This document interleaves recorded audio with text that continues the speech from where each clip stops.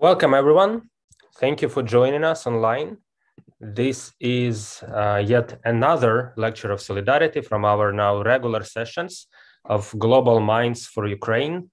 We broadcast from different locations. I am talking to you from my apartment in Kiev, Ukraine. I'm staying here despite some airstrikes hitting residential areas yet again tonight.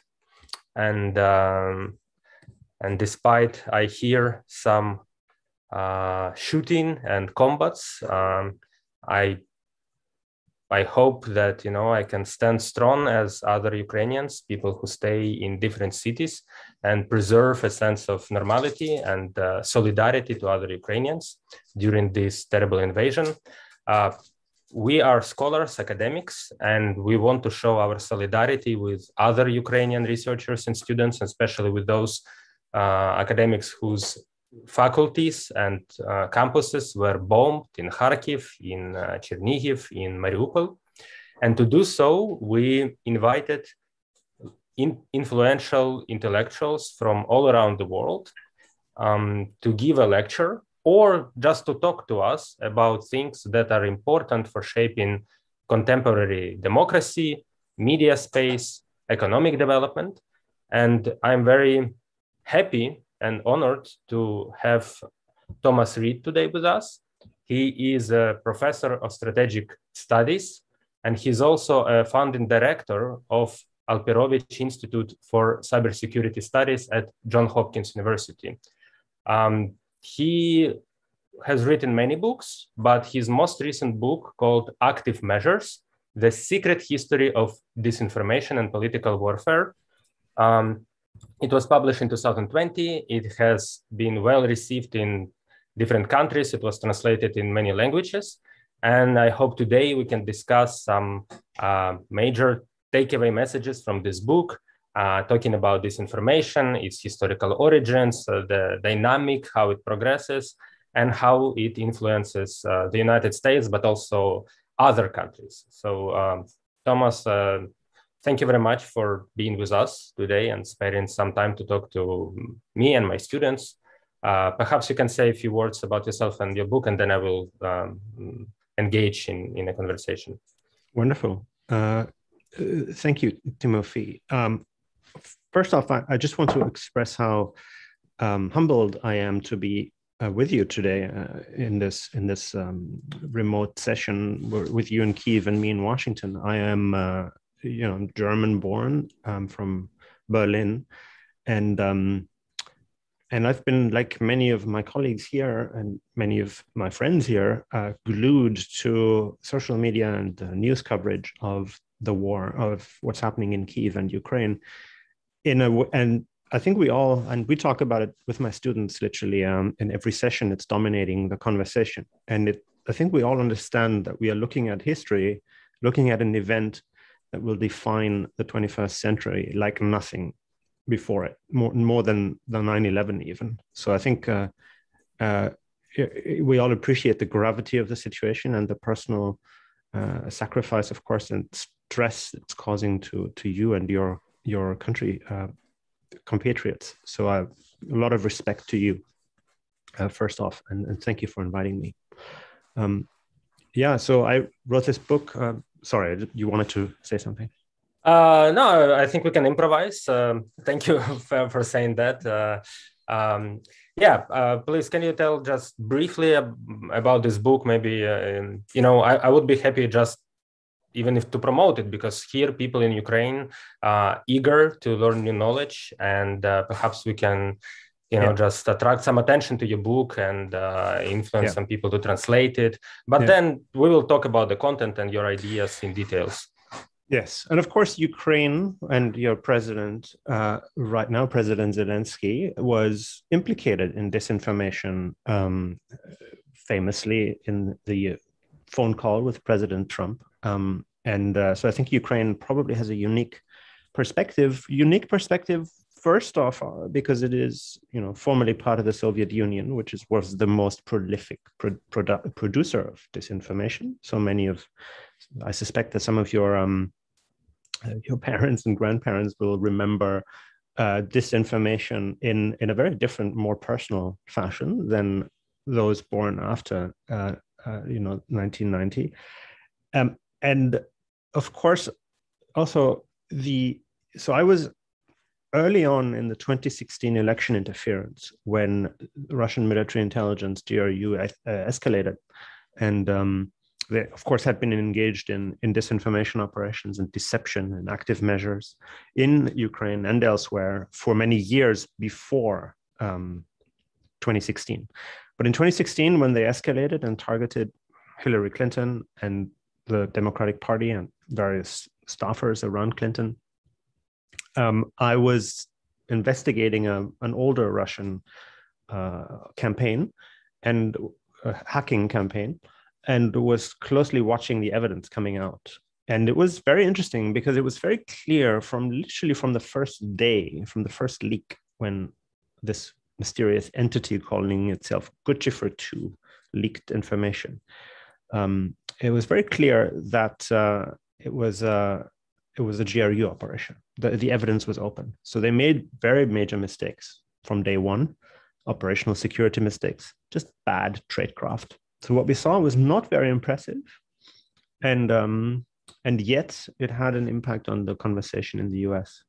So that was, my book was published in 2020, and really the most confusing the most confusing time was not when the Russian disinformation happened in 2016. That was in some ways not that confusing for experts, but really what became very confusing is the narrative about disinformation in the years that followed.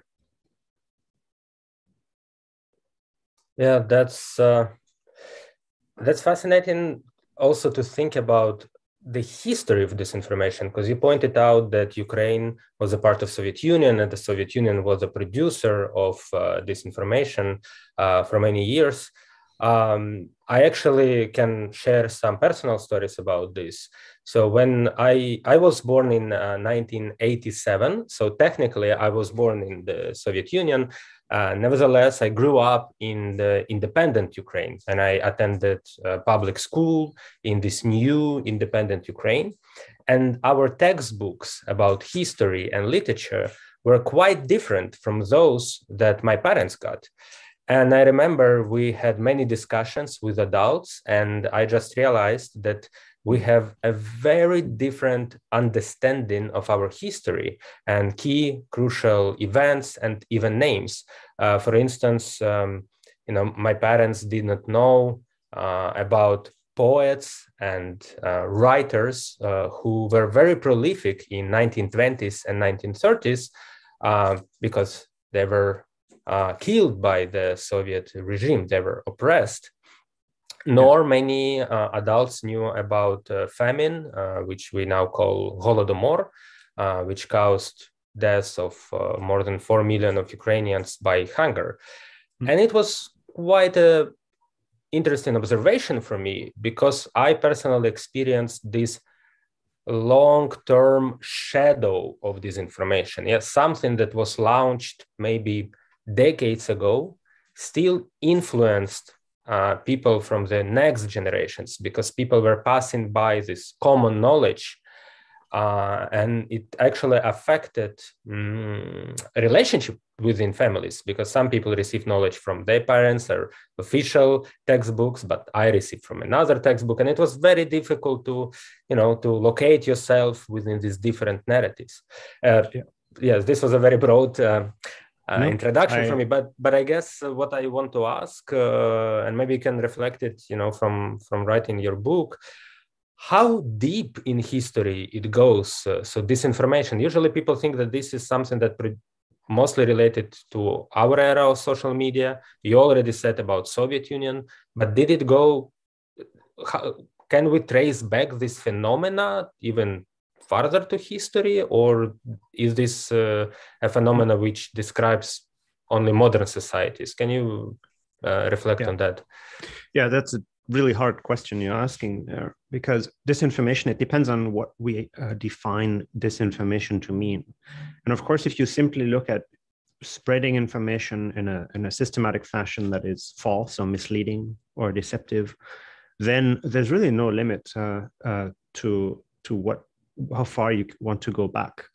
You could even look at the church in the Middle Ages as an entity in that context. But let's not go there. So what I did in my book is I looked at professional deceptive operations, or sometimes disinformation actually contains a lot of truth, and not just forgeries and lies.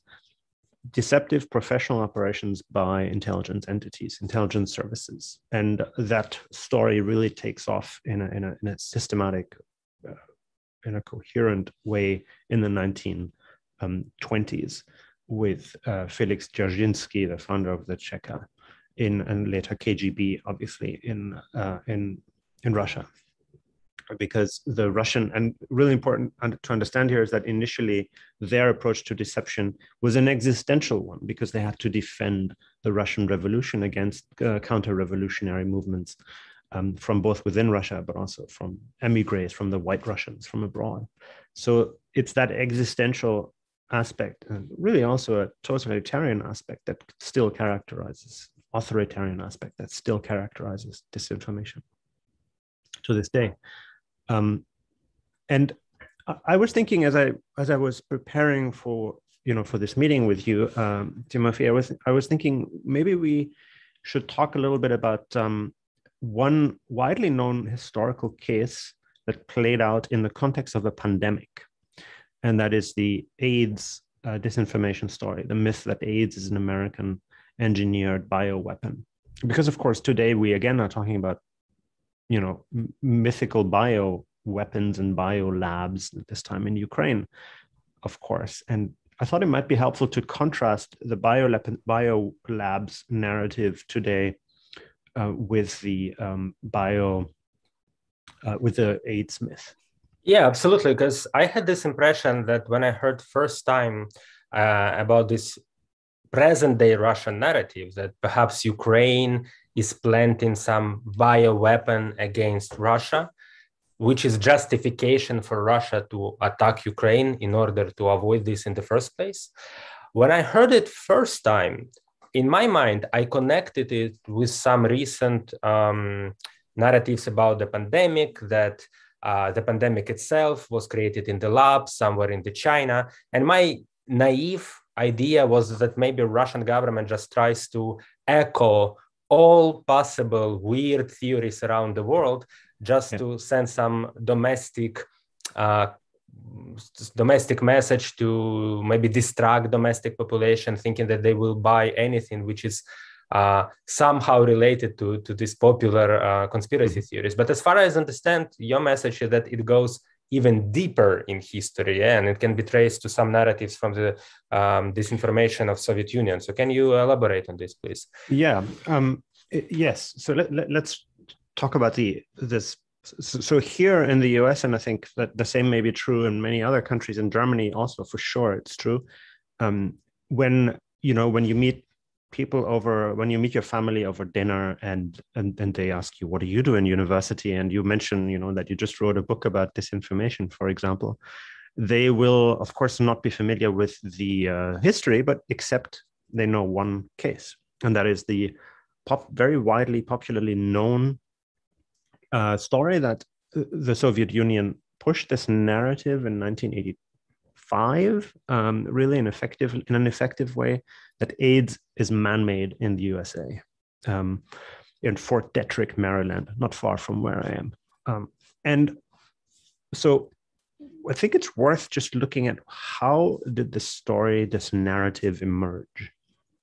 And if we zoom in, what we see is that the Red Army and the Soviet Union was using chemical weapons in Afghanistan after the invasion of Afghanistan in 1980, and was also, in fact, also in Laos, gave a chemical weapon to combatants in Laos in South Asia. But the Afghanistan one is the most important one.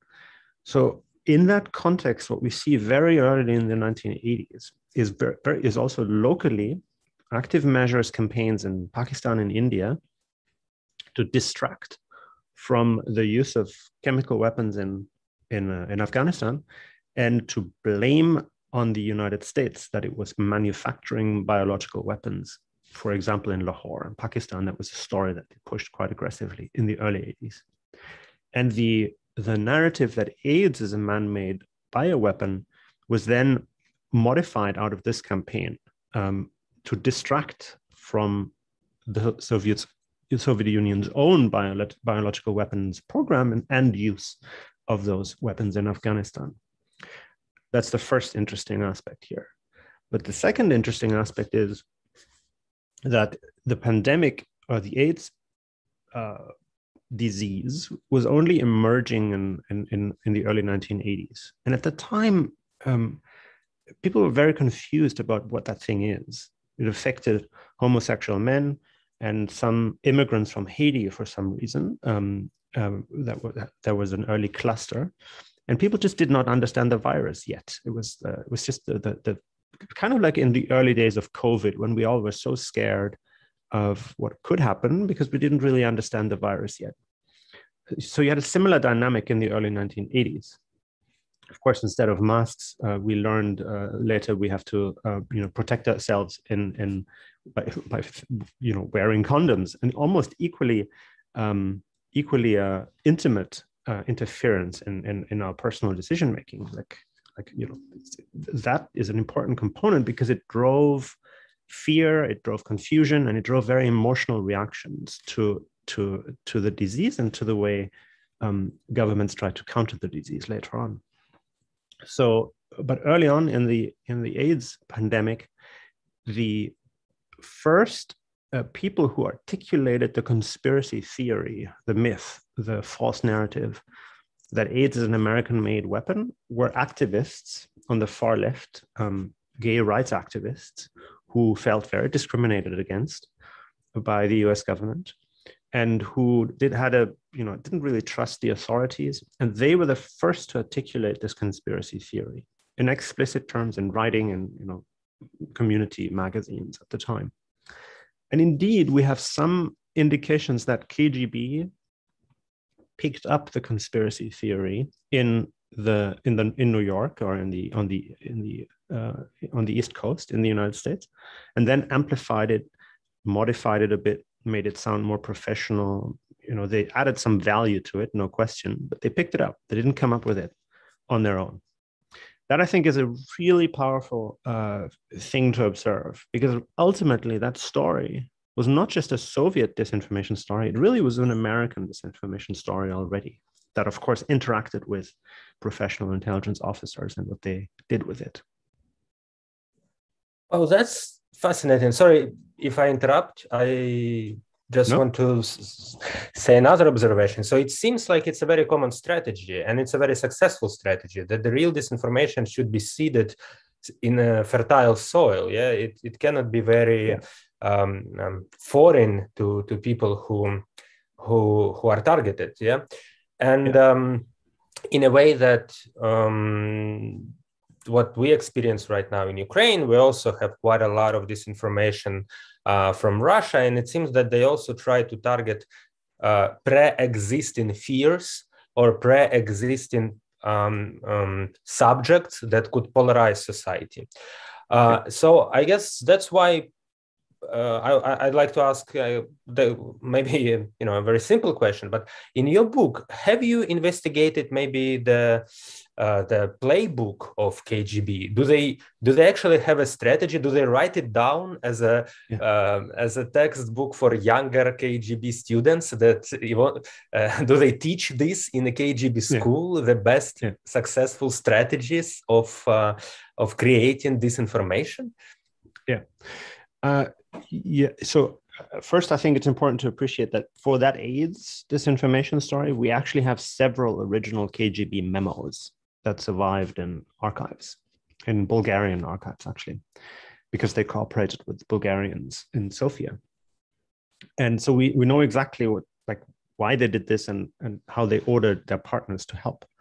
And what we also have in those Bulgarian archives, a German researcher discovered those, Christopher Nering, are memos, a lot of paper like memos and archival records on how to do disinformation, on the art and craft of disinformation, as they themselves, as KGB called it. And for example, what you see there in those lectures that they gave to their partners in Moscow when they visited is exactly what you are implying. It's exactly what you're saying in the sense that they knew that you want to have the proposal for a new operation should start in the field, should start on the ground, in local residenturas of the KGB, say in New York or in Berlin or in, wherever they wanted to launch an operation, because you needed people on the ground who are in touch with activists, who are listening to new cultural trends, who are listening to conspiracy theories, who see where the ground is fertile, to use your metaphor, and then start seeding disinformation stories in that fertile ground. So that, I think, is something that is still happening today, of course, but today it is happening in a very different technological environment where you can gather more information more quickly through social media and other ways. So that, I think, is a fascinating dynamic here. Mm-hmm. Yeah, and another thing which you also pointed out, you actually identified quite specific actors of this story. Yeah, you said that left-wing activists who were critical to the government were first to debate and discuss this theory publicly. And today, when people discuss Russia and Russian disinformation, at least from what I heard, that experts very often point out that Russia successfully targets very different groups on the political spectrum, that right-wing activists and left-wing activists, they all support or consume Russian disinformation. So it seems that Russia has mastered this micro-targeting when they communicate this information to different groups. So I guess my broad question, what's happening now in the United States? Is this about left-wing, right-wing, or all across the board groups? Yeah. So I think the risk here, and this is the historical novelty. If we compare, for example, the bioweapon labs story today, bio labs in Ukraine, to the AIDS myth in the 1980s, it's interesting to look at the similarities and differences.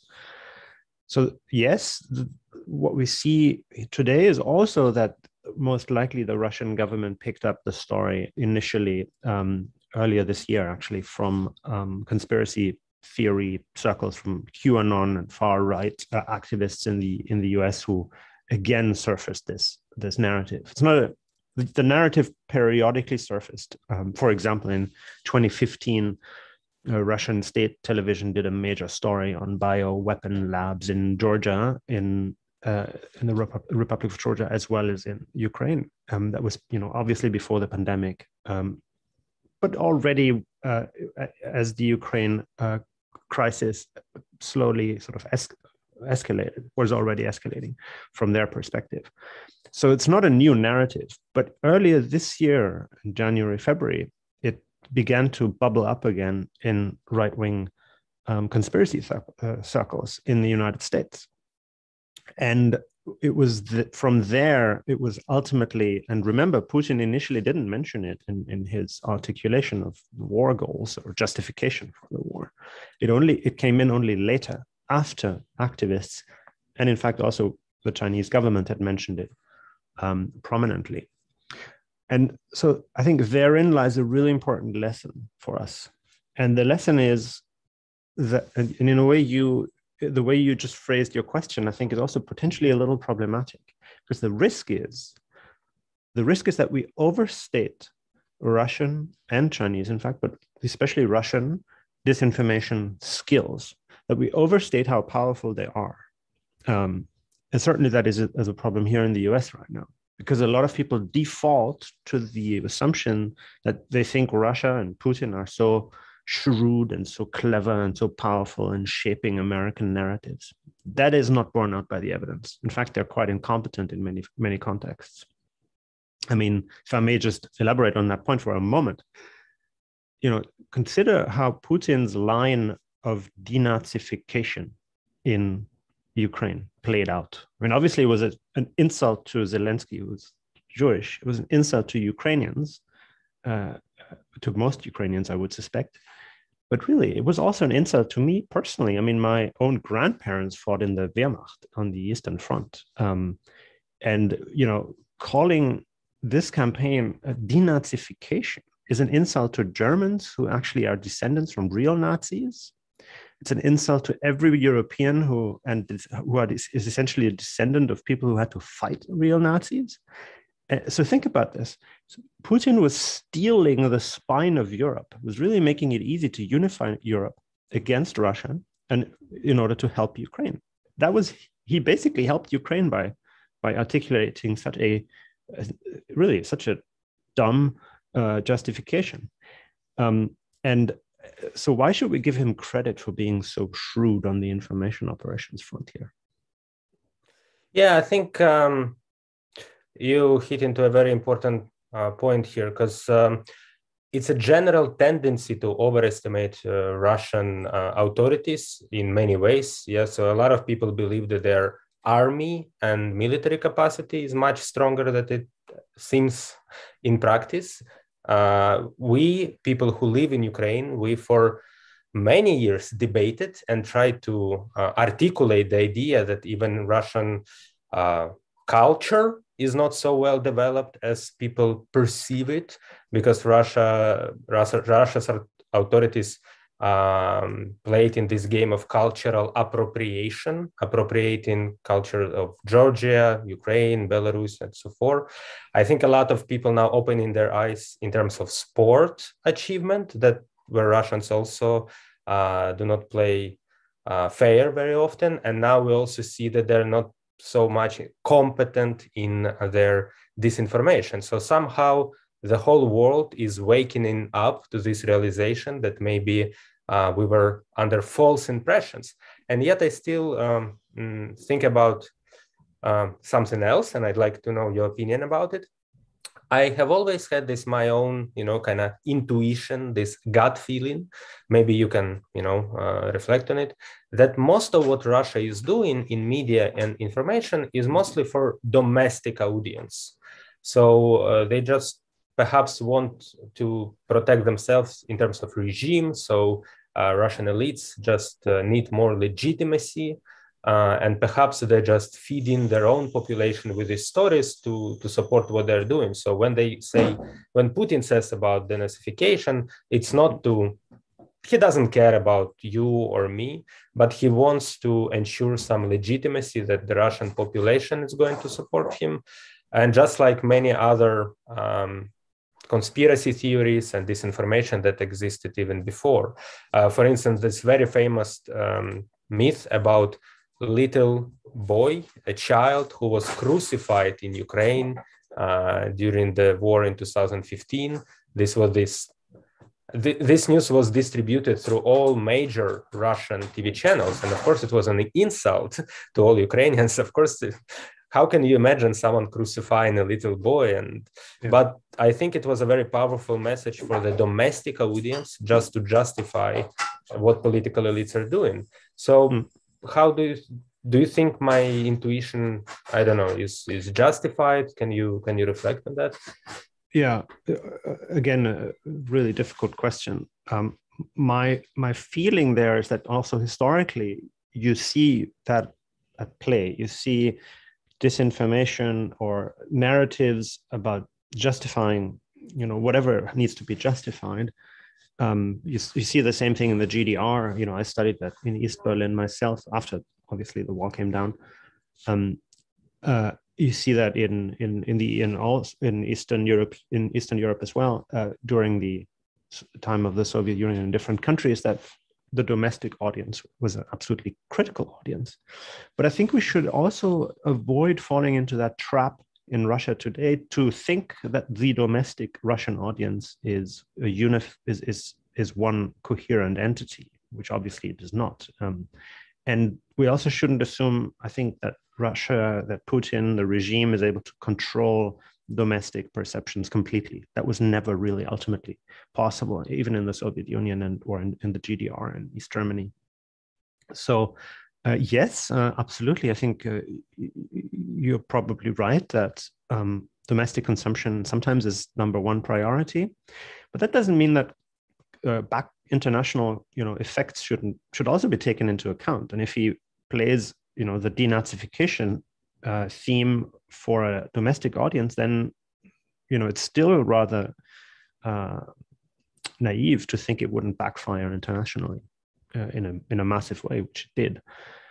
So yes, domestic audiences are important, but that doesn't mean we shouldn't assess these operations for their international impact, especially because, and that is a historical pattern, there was always, especially in Russia, it was always a fluid line between domestic and international audiences. It really goes back ultimately to the role of the Russian diaspora in immediately after the revolution, which was a key target, international target for domestic, for their disinformation operations. So the line between domestic and international, because of the emigres, because of the whites, was quite fluid from the beginning. And in a way that was carried on throughout the Soviet Union, also because of its international ideology.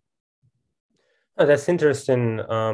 Interesting point about diaspora, because I know that right now there is a very big debate around the world in terms of sanctions, and some of the sanctions, they target not only economic activities in Russia, but also academic and cultural activities. There are quite a lot of institutions that have decided to cut ties with Russian laboratories or Russian universities. At the same time, as a sociologist, I study religion, and I also have collected some reports and data that show that Russia has used Russian Orthodox Church as an element of soft power.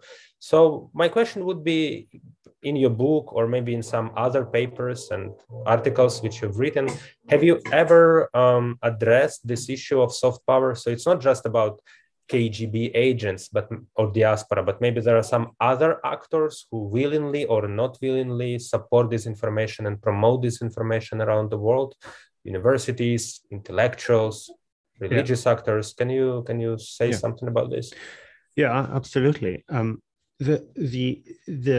Which really relates to this earlier theme that we touched on. What is different today from back in the early 1980s or back in the 60s, when there was a very aggressive push from the Soviet security establishment in terms of active measures?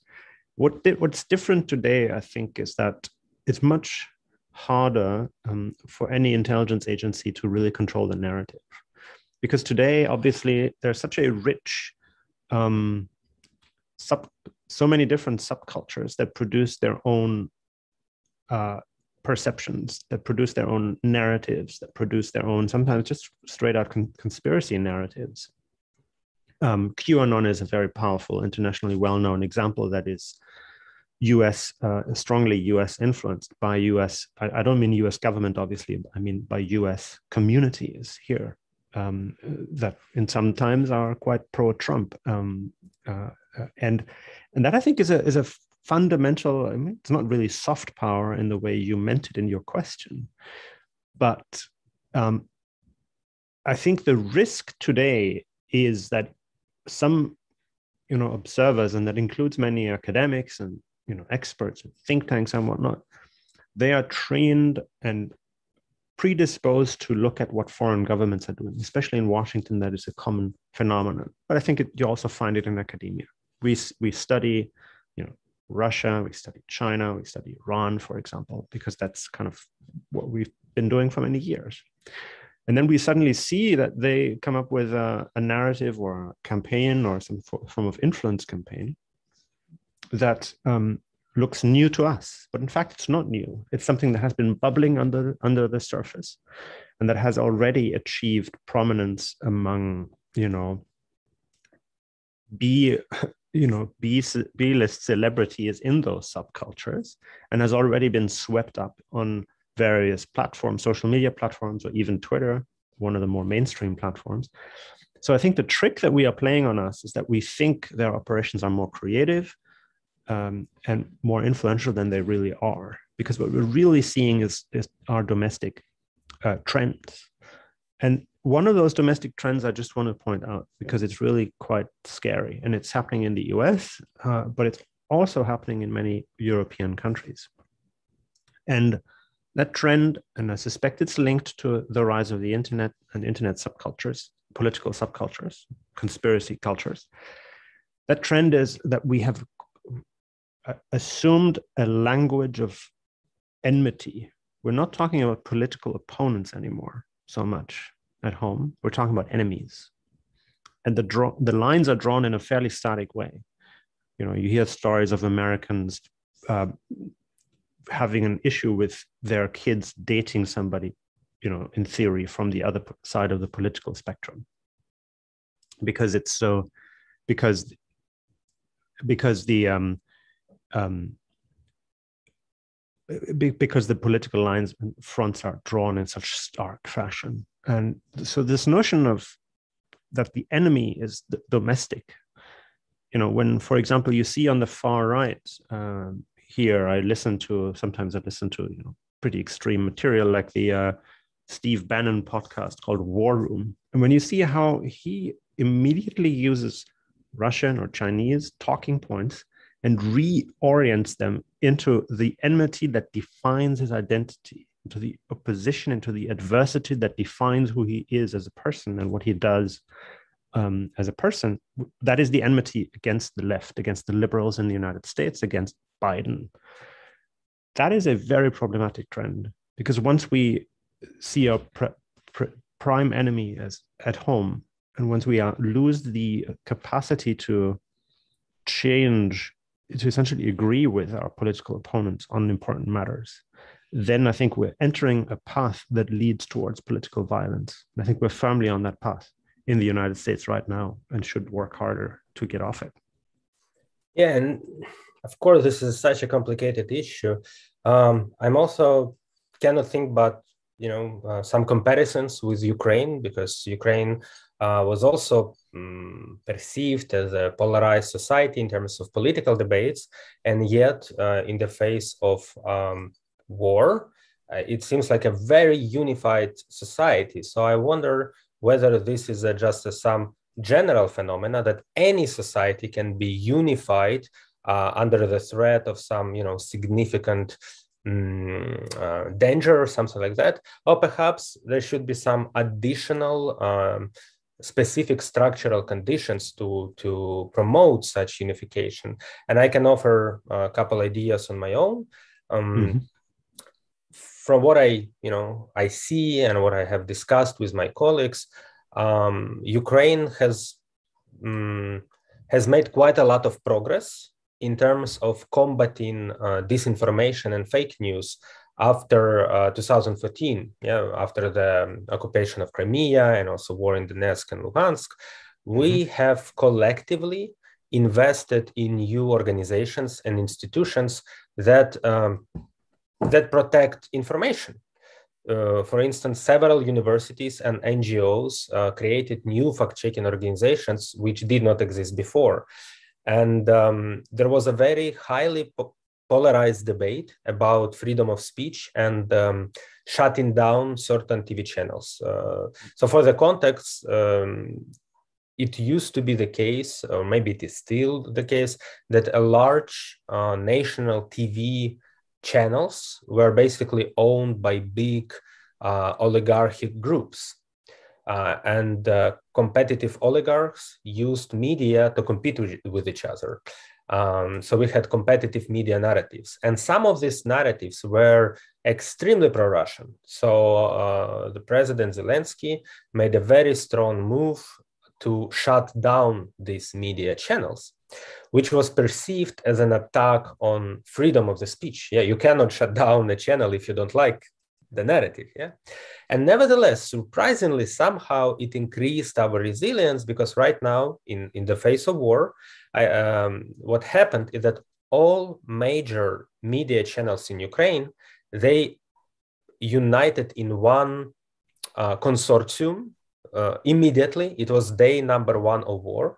they all united in a consortium, and now they coordinate with each other, and they have this 24/7 broadcasting about the war. They substitute each other, they share information with each other, and this is a very strong institution to protect media and information flow.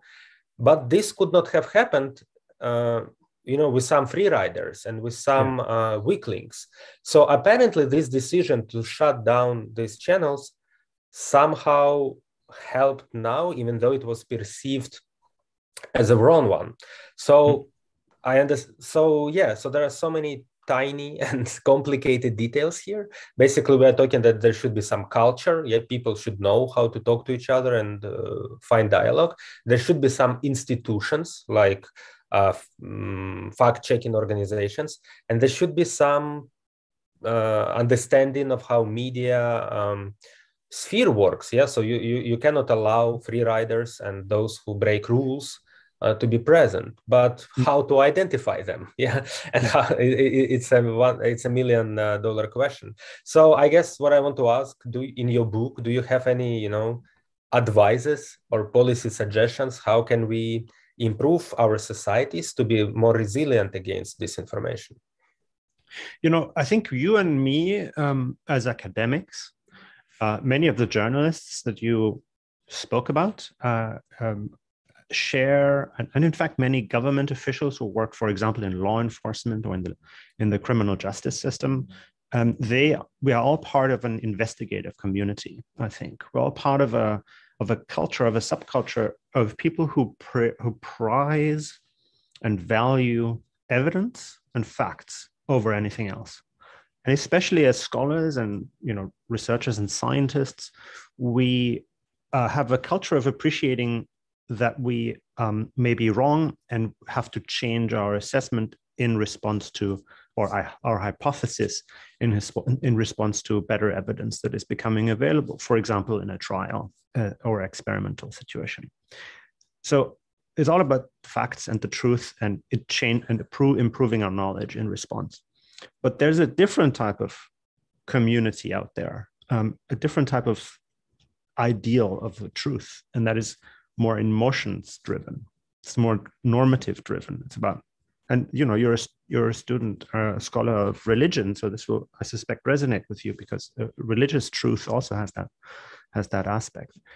And I think active measures really, they're designed, the active part is the interesting adjective here. They're designed to activate an emotional response.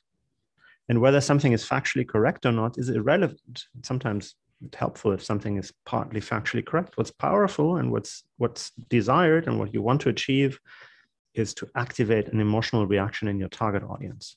That's the fertile ground point we made earlier. And I think therein lies a huge challenge. So, studying active measures is really studying how this emotional activation works. But of course, in a wartime context like the one you're in right now, I suspect that a lot of communication that is coming from the Ukrainian side is also, it's very emotionally extremely powerful. That is one of the reasons why I'm, pulled in so much, and many of our colleagues are, because the moral choices in this war are so clear. It's like one president who is the voice of Paddington Bear versus another president who is poisoning his opponents with radioactive materials. So, it couldn't be clearer, really. But therein also lies a risk, and that's the really important point, because I suspect that after the war, it will be extremely important, really existential for Ukrainian democracy to pivot back from a mode of communication that is very powerful and optimized for emotional effect, because that is so important right now. We would all do the same thing if we were as good as it as your president. But at some point, it's important to pivot back into a fact-based mindset again, like the one that I think we professionally share. That's sort of where I would take this. I don't know, how does that sound to you? No, that sounds about right. Especially, it resonates with something that I mentioned about these fact-checking organizations that were created specifically in 2014 and 15. So I think that quite a lot of Ukrainians in the professional community, but also in media community and among politicians understand that we should create institutions in the time of crisis, because then institutions will protect us. So the idea that you should invest in smart reforms is not new to Ukrainian political establishment. Yeah, after 2014-15, we witnessed a very significant reform which improved National Bank of Ukraine. We've seen a very significant reform in terms of decentralization, administrative reform, land market reform, some improvements in terms of digitalization. So I think that current Ukrainian political elites, they have this understanding that policies matter and policies should be delegated to policy makers. Yeah, so that's why we have this rotation of people. But we have rotation of people who come and go to the government. I think the meritocratic selection has increased in Ukraine for the past years. Nevertheless, there are still issues. It's not perfect. I think before the war, every month there was a scandal about some corruption or some appointment, especially in the judicial system. The court system is something that has to be improved significantly in Ukraine. So yeah, so I share your sentiment that we should move from emotionally backed up messages to more rigorous and fact-based, just development of institutions, organizations, rules, specific social norms, yeah. So this is absolutely important. The question is, how to do that. Yeah, I think it is important for people who surround President Zelensky and his team to remind them about this. Yeah. I think one of the philosophers, Ukrainian philosophers, Mikhail Minakov, he described Zelensky in a very interesting manner, that he said that he was a very good president for a political campaign when he was fighting to be elected. He was very sincere and nice and likable. He's a very good president now, again, because he's nice, he's sincere, he's likable, but maybe he was not so good as a president during the peaceful times, yeah, when it was necessary just to work. And I hope that, after the war ends, there will be a more clear understanding and consolidation of different groups of society in Ukraine, that now we are in the same boat. We all have to rebuild the society, and we'll all have to work hard on it, which implies policies and fact-based and actions. I have a question for you, if I may. Sure, absolutely. When we prepared this conversation, and you just opened this conversation also by saying that you are, meaning your school is in different locations, you're remote. And I wondered, has the pandemic, has the experience of COVID in a way prepared you and perhaps more people in Ukraine to continue to operate as an institution? Obviously, that's different if you're in manufacturing or something, but for institutions and companies, some companies that can work remotely, it seems to me that the pandemic in a way has prepared you for this war. Is that an overstatement? I think it's definitely part of a story. I would say that there are two significant events which improved our resilience. So one is definitely pandemic. It is true that a lot of people developed these new techniques and practices, how to work remotely, how to deliver supplies, how to run this infrastructure remotely. But there was another one, which I mentioned quite briefly, this reform of decentralization. I think it is overlooked by many, but it was a significant improvement of local governance. So for many years, Ukraine was very centralized society with the central national government deciding on everything, including local spending. But in 2015, local communities received much stronger sovereignty. They were able to keep tax base in their hands, which incentivized them to open new businesses, but also to spend tax money better on different services. And our data, sociological data, showed that incrementally, quite a lot of Ukrainians improved their trust to local authorities. So people started to trust to mayors, but also people experienced this satisfaction with local services. Even during the pandemic, the only satisfaction was with local doctors, family doctors, but not with national level institutions. We also seen improvement of social capital, meaning that people were more engaged and people attended elections more often.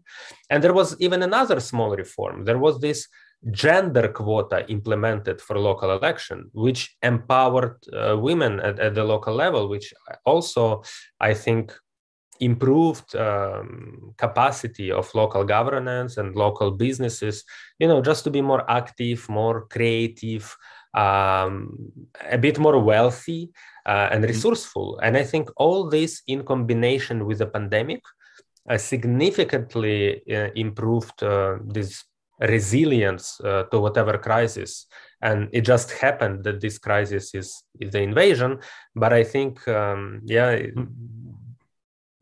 but my general assessment that pandemic multiplied by previous policies allowed Ukrainians to be more resilient.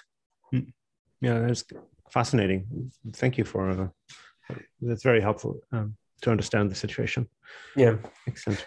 And I can even tell you some anecdotal stories. Right now I'm reading so many media channels, social media. I'm volunteer myself, and I try to be in touch with everyone else. And people are quite careful in evaluating information. So we read so many social media now, and people do what is called pre-banking, not debunking information, but pre-banking. So people in advance, they share and they warn each other. Something like, be careful, maybe this is fake, or people ask each other about the sources and everything. So I think people now are just alarmed about the risks of disinformation, which improved this culture of being careful. I don't know if this is only temporal thing, during the war, but I hope that people will keep this habit after the war as well. So how, if you don't mind me following up there, because it's a question that I get a lot from when people, like from students and even from journalists sometimes. How do you deal with a situation currently that the information that's coming from the Ukrainian armed forces and Ukrainian government obviously is sort of tailored to this situation? So we see and hear a lot about Russian losses, for example, but not a lot about losses from the Ukrainian armed forces. And I suspect there's a degree of uncertainty here that I imagine that must be difficult to handle also for you on the ground. So how do you deal with this asymmetry of information? Oh, I think the short answer is that people do not pay much attention to that. So it is true that I try to follow different reports. So there are reports by Russian military analysts, by Western analysts, and by Ukrainian government. And the number of casualties, is so...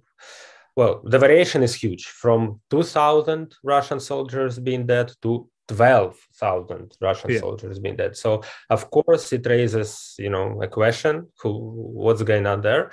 But from what I see, Ukrainians don't actually... Well, from what I observe in my social media circles, and volunteering chats and mainstream media information, this is not in the focus right now. I think what is in the focus, we have a lot of messages about humanitarian aid, like people in Mariupol, for instance, or people in Kharkiv, those who are in danger. So our media is more focused on how many Ukrainians died, how many civilians died, how many kids died. And it does not really matter if you know how many Russian soldiers died. So I'm afraid to be cynical here, but I think Ukrainian media is more focused on that is that what side. I meant, actually. That's what I meant, actually. The Ukrainian, victims on both on the civilian side, but also on the military side. It seems it's also hard to get a more precise, reliable handle on how bad this really is for Ukraine in terms of those numbers. Is that easier for you? Because I find it very hard. No, I think it's a fog of war. The data. Well, I personally never trust the data. Well, this is just my approach, unless I see some, a lot of verifications. But at least what is happening now is that usually with delays, maybe 2 or 3 days, we receive information from the Ministry of,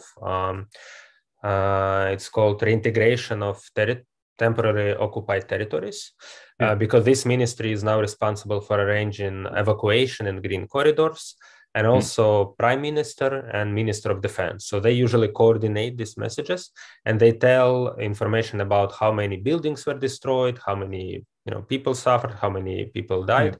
And some of these numbers are quite trustworthy. For instance, when they report the number of children who died, these numbers they usually verified because there are eyewitnesses and medical reports, and the numbers are, I'm afraid to come across cynical, but the numbers like 100 children is terrible, but it's not 1,000. It's not like they come up with crazy numbers.